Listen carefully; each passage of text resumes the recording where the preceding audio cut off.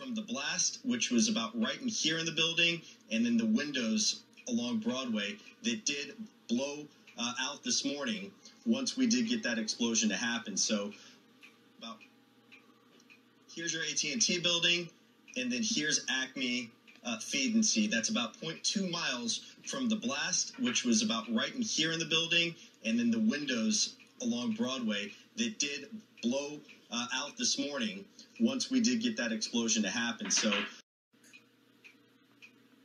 from the blast, which was about right in here in the building, and then the windows along Broadway that did blow out this morning once we did get that explosion to happen. So